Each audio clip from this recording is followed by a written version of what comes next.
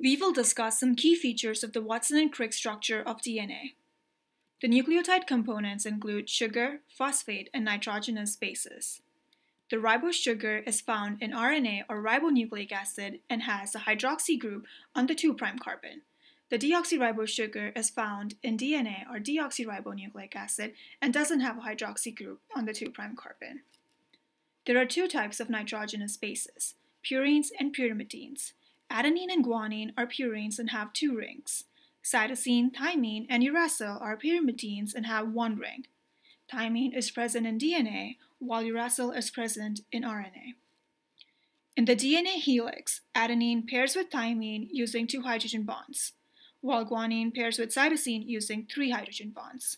As you can see, the partially positive hydrogen is attracted to the partially negative oxygen or nitrogen in a hydrogen bond.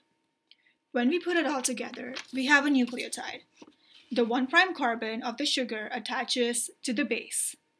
The 5' carbon has the phosphate group, and the 3' carbon bonds to the next 5' phosphate of the next nucleotide.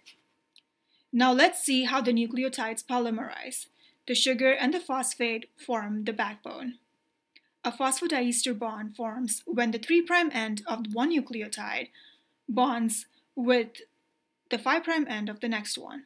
The DNA strands are antiparallel, since one strand runs from 5' to 3' in one direction, and then the other strand runs from 5' to 3' in the other direction.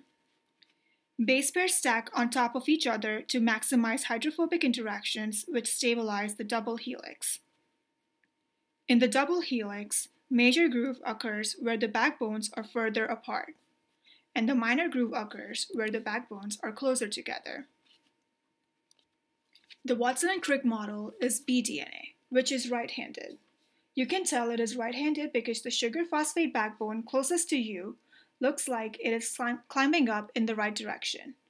You can also use the fingers of your right hand to see how they curl up in the direction of the backbone. Let's look at some examples of left-handed DNA. This table shows left-handed DNA. The fingers in your left hand will curl in the direction of the backbone. The backbone closest to you on this table lamp climbs up in the left direction.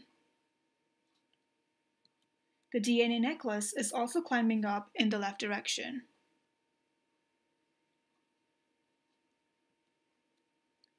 And so is this DNA.